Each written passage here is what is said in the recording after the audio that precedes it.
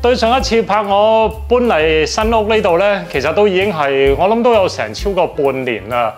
其實一路咧，大家見到個景咧，即係我喺度拍運動啊、教學啊啲影片嘅景咧，其實通常都係呢一個嚟噶嘛。咁呢個咧係因為我已經係執得最靚噶啦，咁所以我先至暫時用呢個嘅啫。嗱，呢部電視咧，其實我就咁睇咧，我係覺得單調一啲啊。因為點解咧？其實一路對上咧，我都冇做櫃嘅上面啲位置，咁所以係成幅牆都白晒咁樣啦。咁所以咧，我就喺後邊呢個位咧，我係裝咗呢啲燈啊，呢啲 LED 燈着咗之後會係點樣咧？嗱，有陣時啲氣氛咧，我覺得就係咁樣用光去到砌出嚟嘅啫。咁啊，我就因為都唔想有好多好大型嘅家私啊，因為以前舊屋嘅地方咧，其實都好多好大嘅家私啦。咁我就唔想呢度都係咁樣。咁但係又覺得太過單調，咁所以就裝呢啲燈喺度。嗱，不過咧，唔知大家有冇留意到一樣嘢咧，就係我永遠都係拍呢一邊嘅。咁其實呢一邊係啲咩嚟咧？呢邊我俾大家睇下咧，而家講係咩樣先啦。呢個就係點解即係唔可以攞嚟出鏡咯。咁所以呢度我係會整理一下㗎。咁我打算咧喺呢度咧，會係整一個嘅櫃啊。咁個櫃咧，我其實有諗過嘅。咁啊，唔好高過個窗台嘅位置啦。咁可能矮少少咁樣。咁我嚟擺晒我呢啲嘢。呢一邊就係大家平時常見㗎啦。我個脂肪磅啦，呢個新買嘅着緊帶啦。咁我啲啞鈴都喺度嘅，12磅、8磅擺晒喺地下㗎啦。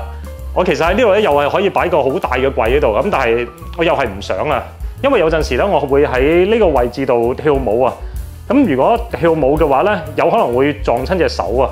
如果個櫃太高，咁有時咧，如果想氣氛再好啲嘅話咧，我就會開埋呢一眼燈啦。所以咧，我想揾個2層高嘅櫃啦。咁跳舞嘅時候應該就唔會撞到手嘅。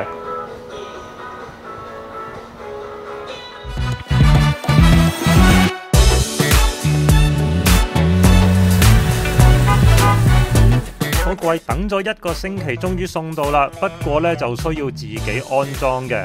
櫃入邊配件嘅種類唔算太過多，跟住說明書去分類都好容易嘅啫。不過見到個櫃嘅背板有啲鞋手，所以我自己就加工再油啲防水膜上去，希望可以日後容易啲清潔同埋耐用啲啦。好啦，而家我快手去到安裝好佢先。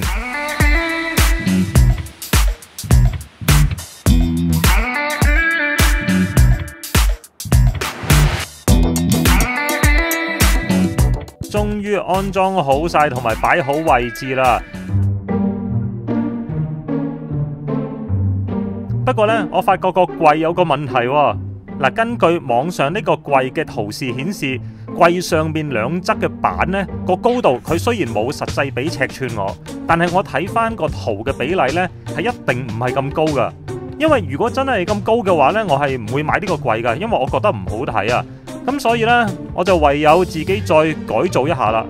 咁當然我唔會係自己去鋸短嗰塊板啦，因為鋸短咗嘅話都唔知道點樣修飾翻啲碎口。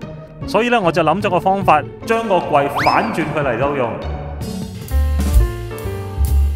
不過由於呢個櫃呢係可以伸縮噶，當反轉咗之後，中間係冇咗個支撐位噶。所以咧，我就去配咗一隻可以調節家私高度嘅支撐腳，去到自己安裝上去啦。可以調節高度嘅功能係好緊要噶，因為咧好難係揾到一隻腳係完全啱我櫃底嘅高度噶，咁所以可以調節嘅話就百搭啦，一定。最後加翻防滑腳喺本來櫃頂嘅板邊，然後調節好翻腳嘅高度，咁就完成晒啦。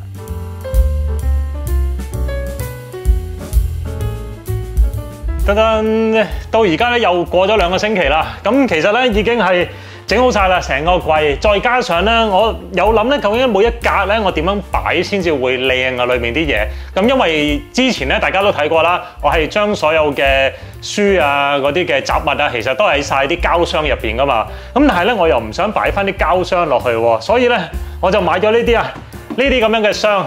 咁其實咧就非常之好用。其實揾咗好耐咧，先至揾得到啊！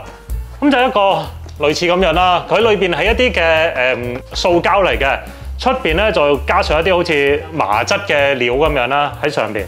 咁啊可以自己隨意去到開收啦。咁樣咧就砌成一個箱啦。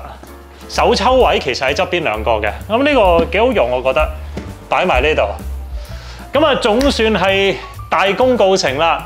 另外仲有嗱呢邊咧，我就擺咗2個嘅喇叭喺度。咁啊，喇叭我嚟做咩嘢嘅咧？我就 set 咗佢咧，每日喺固定時間咧都會播音樂啊。咁有啲音樂嘅話，抒情下啊嘛。咁又唔使自己人手去到開喎。咁啊幾咁好咧？